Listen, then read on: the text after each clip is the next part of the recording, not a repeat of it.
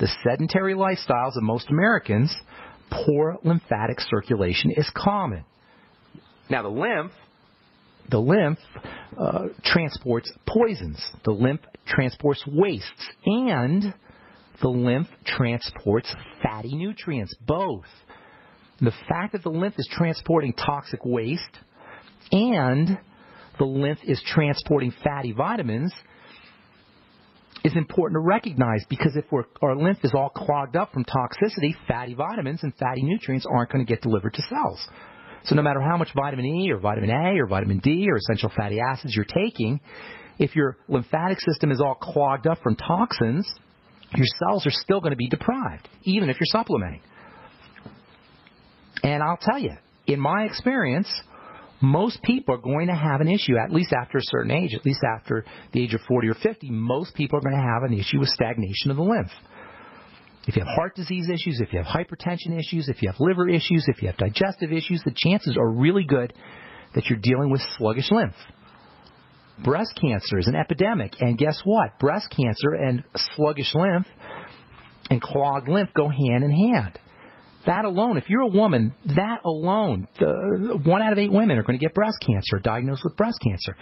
That alone is a good reason to make sure you're keeping your lymph clean. Lots of ways to do it. Pretty much everything we talk about on this program involves at least a little, has a little bit of a lymphatic cleansing factor. Pretty much everything, exercise, breathing, dietary control, keeping your sugar intake down, intermittent fasting, all these are great ways to clean the lymph. A rebounder, hanging upside down on an inversion device, that's another great way to move your lymph, to keep your lymphatic circulation moving. And all of this means that you're going to have more essential fats, more vitamin D and E and A and K delivered to the cells. And you'll have better detoxification as well, because the lymph is also charged with eliminating toxicity. If you have any intestinal issues, the odds are really good that you're going to have a lymphatic issue as well. That's because the lymph opens up into the intestine.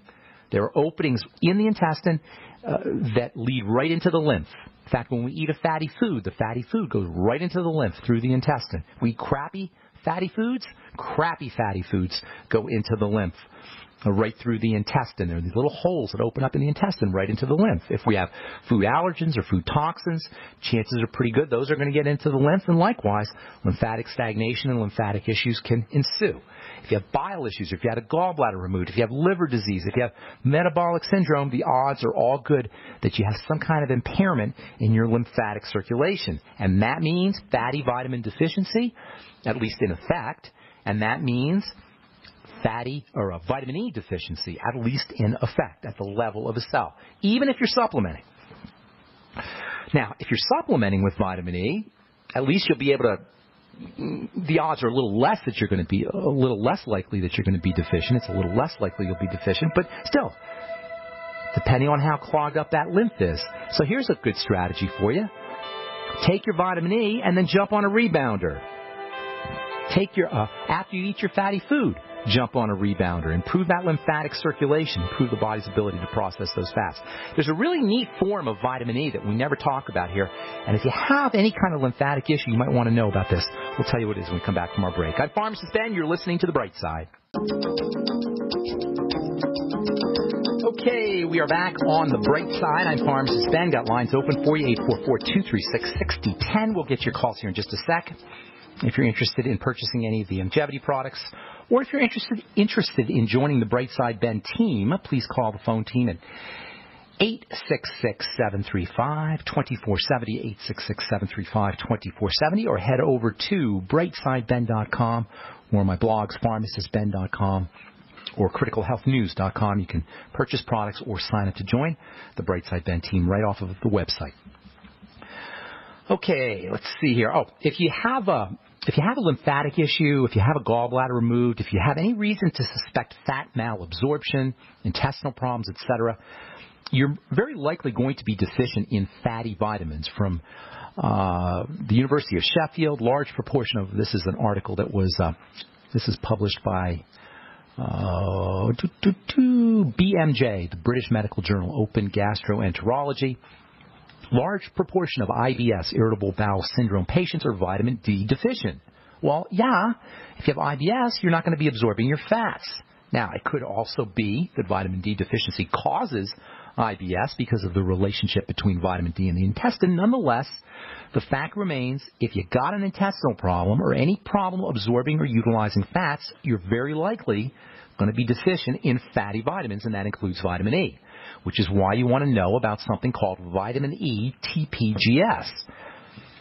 T as in Tom, P as in Paul, G as in girl, S as in Sam. TPGS. Vitamin E TPGS is a specialized form of vitamin E that can be helpful for folks who are dealing with fat malabsorption syndrome. And by the way, cystic fibrosis is another place where you're going to be deficient in fatty vitamins. Cystic fibrosis and fat deficiency go hand in hand. From the Journal of Pediatric Gastroenterology and Nutrition, tissue vitamin E levels are low in patients with cystic fibrosis who do not receive supplements, but can be normalized in most children by supplementing with vitamin E.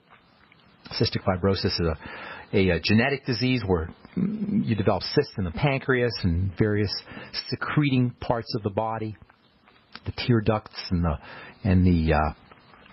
mostly digestion, the lungs, also mostly digestion, but also the lungs, the liver perhaps. The exocrine glands, as they call them, these are secreting glands. When you have cystic fibrosis, you get all clogged up inside, and fat absorption suffers. So supplementing with fatty vitamins and enzymes is important if you have cystic fibrosis, but you don't need cystic fibrosis to be dealing with fat deficiency following malabsorption issues. So if you have any reason to suspect fat malabsorption, not only do you want to supplement with your fatty vitamins, but you may want to consider this vitamin E TPGS, which is a water-soluble form of vitamin E. It's kind of interesting. All right, 844-236-6010 is our number on the bright side. Let's go to John in Michigan, I believe. Is that Michigan, John? Yes. Happy New Year, Ben. Happy New Year to you, my friend. What's going on? I have a friend that had some laser work done on the face to remove layers of skin because of some spots. Okay. Does that sound like a good procedure? It sounds like a pretty dramatic way to remove spots. Now, when you say spots, do you mean spots or do you mean patches? Well, I think they're white spots, or on the arm too. There was on the arm at one time too. That's the way plastic surgeons make money, basically. If you have whites, unless you just want to cosmetically get rid of your white spots, and I suppose that's a reason to do it for cosmetic purposes. But the fact remains, they're probably coming back. If you got white spots, you got a biochemical reason for those white spots, and they're not going to disappear just because you burn them off. However, from a cosmetic standpoint, who am I to say? What I can tell you is if you have laser surgery or plastic surgery or even something as mild as a chemical peel, all of which can be helpful for stimulating and for turning on the growth of connective tissue and reducing the appearance of fine lines and wrinkles, follow it up immediately with your vitamins. Just like we always say, the best time to take your nutritional supplements is when you come home from the gym because your body is primed to absorb nutrients when it's in a slightly deficient state after a workout. The same thing is true about the skin. After you peel the skin, after you have a chemical peel, even after you use alpha hydroxy acids like glycolic acid on your skin, if you're just using it at home, that's the best time to put your vitamin C on the skin. That's the best time to put your topical nutrients in the skin. The skin will absorb those nutrients the way a dry sponge sucks up water. Likewise, laser surgery, plastic surgery, any surgical procedure. The skin will suck up those nutrients like a dry sponge sucks up water after it's been damaged or traumatized or stimulated in any way. So whether or not it's a good idea to do laser surgery or have the white spots burnt off or dark spots burnt off or peeled off, that's a matter of opinion, and you'll have to make your own judgment on that. I believe in being as gentle on the body as possible, with the exception of quick bursts of exercise, which is what the best way to exercise physically is, and also the best way to exercise the skin is. Quick bursts of alpha hydroxy acids, and then remove them. That's why I like alpha hydroxy acid cleansers, by the way, and toners, rather than alpha hydroxy acid creams. With a cleanser and a toner, a glycolic cleanser, a glycolic toner, you get this on-off kind of action. The alpha hydroxy acid goes on, and then you remove it. You either rinse it off or you remove it off with a cotton ball if you're using a toner. that having been said, once you do it, you want to follow that up with your topical vitamin C, your fat-soluble vitamin C, and whatever fatty nutrients you're going to use. So for your friend, have them get them on the omega-6 healing cream, my Truth omega-6 healing cream, and that will not only speed up the healing, but it will also stimulate collagen production and have anti-wrinkle and anti-aging benefits as well. Matter of fact, if you have your friend send me her address or his address, I'll send him out a sample of my Truth Omega-6 Healing Cream. Make sure you put it on there, John from Michigan. That would be excellent. And you also have the vitamin A and vitamin C. Yes, I got 4 products. Retinol, I wouldn't put the retinol on the laser surgery right after laser, but retinol has got some interesting skin lightening properties, too. So for folks who are interested in bleaching the skin, retinol is, in fact, I think retinol is really the way to go for skin lightening because you get all the vitamin effects and you don't have to deal with toxicity. So have your friends send me an email, ben@ksco.com, with their address, and then and make sure they put on there John from Michigan or something. Ben, so I know. And one more thing with the sunscreen. I've heard that keeping a high level of iodine in your system protects you also. Is that something that... Not so much directly, but iodine is ridiculously important. It's unbelievably important nutrient. So it'll help with everything. It's not going to directly help. Not that I know. I don't know of any direct connection between protection from the sun and iodine. But iodine is just an overall wonderful mineral, essential mineral that's important for growth and important for protecting the body from cancer, important for the ovaries and the reproductive system in women, the breasts. It's just important. The adrenal glands. It's just vitally, vitally important. This doctor also said that he has a sunscreen because this person is going down to Mexico. They're probably going to give him a toxic one. Have them use zinc oxide. Zinc oxide? Zinc oxide. After laser, remember, after laser or after any kind of peel or stimulating the skin, everything is going to get absorbed. Not just vitamin C and vitamin E, not just nutrients, also toxins. So if you put octomethoxycinnamate, and you can tell it to the doctor, by the way, or have them tell it to the doctor. If you put octomethoxycinnamate or octocrylene or benzophenone or oxybenzone, these are all toxic sunscreens, on the skin right after laser, guess what? Your skin's going to absorb that toxic stuff just as well, faster, just like it's going to absorb vitamins faster.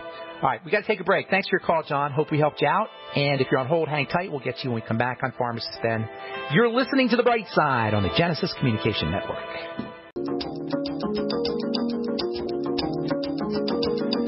Okay, we are back on The Bright Side. Got a letter here from Art who says, I've been a diabetic for 30 years, taking insulin, and I'm now on simvastatin, which is a statin drug, for 6 years. What happens if I just stop taking the statins and don't tell the doctor? Is it safe to stop? Well, yeah, it's safe to stop. It's not only safe to stop, it's probably a good idea to stop, given all the toxicity associated with statin drugs. And nobody really knows if statin drugs are going to keep you from getting a heart attack, by the way. All the measurements of the effectiveness of these things are based on statistics. Oh, you're 32% less likely. You're 5% more likely, whatever. We're not statistics. Any given person, any individual person is not going to be any less likely to have a heart attack if they take a statin drug. It's only statistics that tell us this. In any case, you don't want to stop taking a drug without telling your doctor. It's not fair. Now, I'm not, if you listen to this program, that I have a problem with the pharmacomedical model of drugging people to get them better. That doesn't happen, with the exception of the antibiotics. Antibiotics, of course, they have their place, and pain pills have their place as well. But as far as taking a drug for lowering your cholesterol to decrease the likelihood of a heart attack, I'm not buying that. However, it's not fair to your doctor to self-medicate or self-non-medicate, to get yourself off the drug without letting him know or her know what you're doing. You have to communicate with your physician. It's not right, and it's not fair. And if I'm counseling somebody with nutrition, I don't want somebody coming in and saying, don't take this nutrient or that nutrient. If I'm helping somebody, it's not fair to the helper. Doctors as individuals, they're trying to do a good job. It's not like they're evil people. Whether we agree or not agree, if we're going to participate with the medical model, if we're going to be under the care of a doctor, it's only fair to that doctor to tell him what you're up to in terms of taking or not taking prescription medicine. Okay. 844-236-6010 is our number. Ed in California, welcome to the Bright Side. What's up, buddy? Hello. Ben. It's very good to speak to you. I've been listening to you for some time. Oh, good. How's it going, man? How can I help you? It's going